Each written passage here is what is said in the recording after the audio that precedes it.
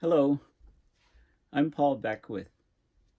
In northern Canada, in the Northwest Territories, the temperature in the last week, we're still in March, reached 71 degrees Fahrenheit, which is 21.6 degrees Celsius. Now, these temperatures over a widespread part of the Northwest Territories at high latitudes would normally be about freezing point or slightly below the freezing point. So below 0 Celsius or 32 Fahrenheit. So basically they're 20 to 25 degrees Celsius warmer than expected over a vast region of the Northwest Territories. We know that the Arctic is warming much faster than the rest of the planet. Okay, double. People say double when they define the Arctic as, from 60 to 90 degrees north latitude.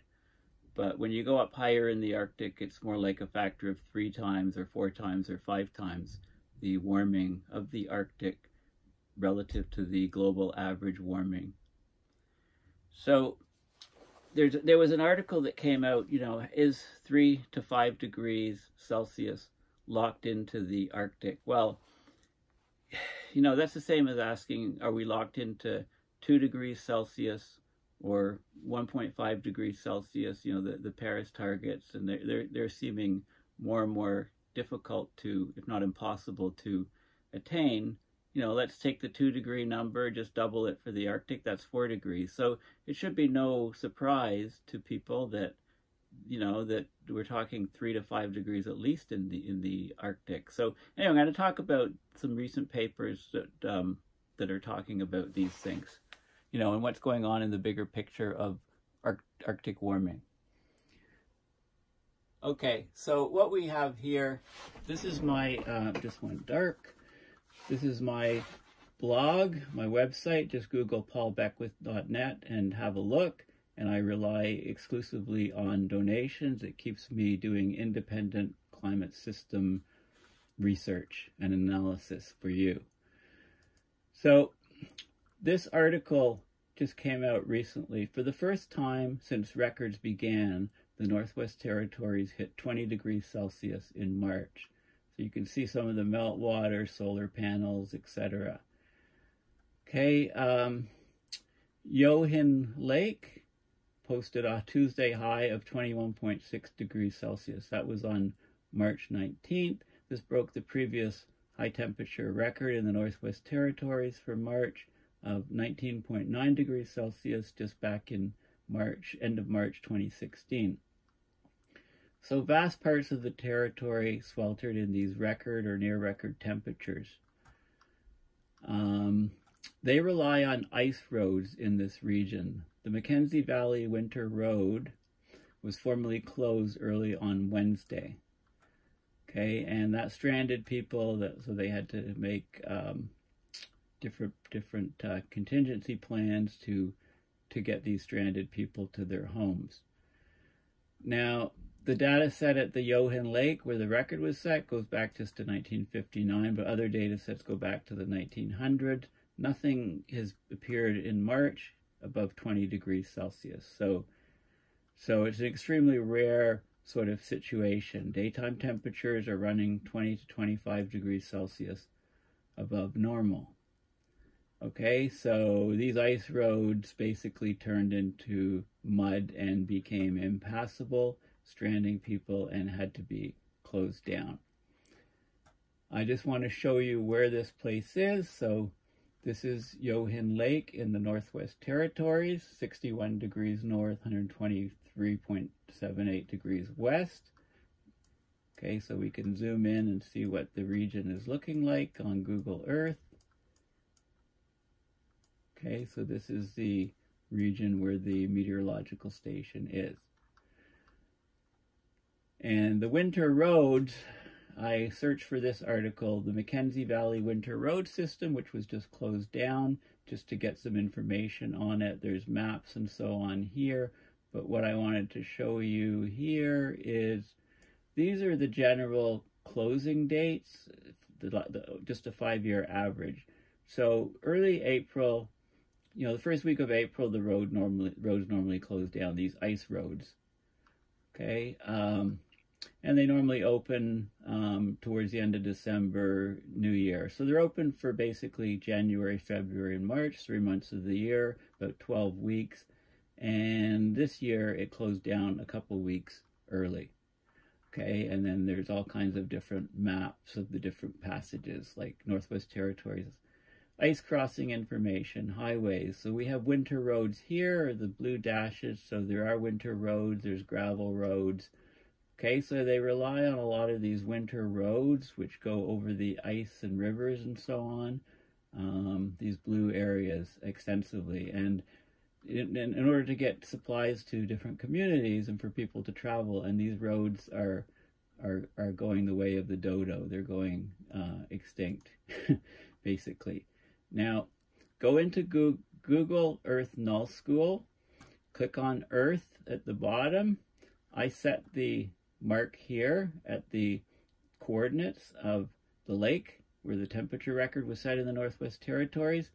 And if you click on Earth, you can see the menu. So we're looking at the surface temperature here. So anything green is above 0, and this is at present. So let's go back and have a look. Let's go back day by day. Okay, and you can have a look at the green areas. So we'll go back to, so this is the 17th. This is March 16th, and then we can go, first of all, you can look at the daily trend. Well, let's go to the 19th when the record was set. Okay, this is the 19th, and this is the local time, so it's 5 o'clock. Okay, so we'll go into the morning, 5 in the morning, 2 in the morning. Okay, 2 in the morning on March 19th. Then we can, at 5 in the morning, so you can see you can follow the green areas here that are above 0 and see our location. So I'm just advancing throughout the day. So this is at 2 in the afternoon, 5 in the afternoon, 8 o'clock at night, and so on. Okay, so you can see how the variation is day to day. So let's go back to the maximum time, maximum temperature, roughly about here, and let's cycle through the days. So this is, we'll go back a little bit. So March 17th, 18th. You can see the temperatures recorded here, 19th, 20th, 21st, 22nd, 23rd, 24th, and so on, the projected for the 24th. Now we can look at the jet streams. We can go to, now what you're seeing here is this warming. There's obviously going to be a ridge, a strong ridge of the jet stream, allowing that warm air to come up into that region. So if we go to 250 millibar, which is, or hexapascals, 1 millibar is 1 hexapascal. These are the winds. So these are the jet streams. So let's go back to, let's quickly go back to the 17th or so. Okay, and what you can see is, so this is a region, so there's a ridge here starting to develop, and let's see what happens, how it progresses. So we get a complete, almost a circular loop here, rather than, and then and then it starts to join and become more of a ridge-like pattern. Okay, so the 20th, the 21st, 22nd.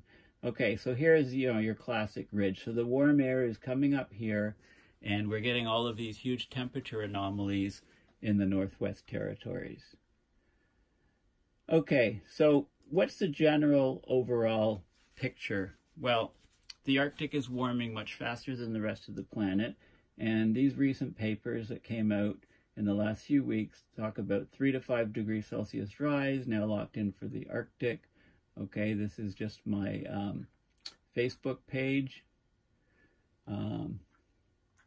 okay, where I'm posting all kinds of information on climate and other things, but focusing on climate.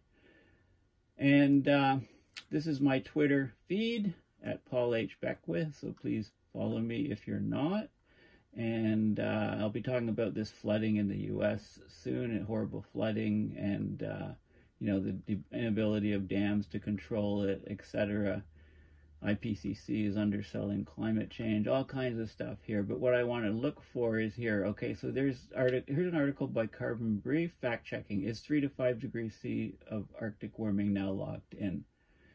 Okay, so first of all, so this is a fact-check article, and they talk about reports in a number of news outlets that talk about this locked-in, inevitable, unavoidable warming. So here's one of them. Sharp rise in Arctic temperatures now inevitable, UN, 3 to 5 above pre-industrial, even if the Paris goals are met. Well, when you think about it, you know, what it comes down to is how do you define the Arctic? Okay, because this article says that winter temperatures at the North Pole are likely to rise at least 3 Celsius above pre-industrial by mid-century. Okay, that's, and there could be further rises to between 5 and 9 above the recent average for the region. And then it talks about all the effects of melting ice and permafrost, tipping points, feedbacks, etc. And here's my quote used again: what happens in the Arctic doesn't stay in the Arctic. It's not like Las Vegas. Usually the Las Vegas part's left off, but I lay claim to that quote from over a decade ago. Okay, so this is one of the articles. So what is the fact-checking basically saying? What it's saying is that, so there was a recent report, a UN environment report, and this is the report. I highly recommend that you have a look at it. It's called Global Linkages, a graphic look at the changing Arctic. And there's lots of different maps and info plots and things.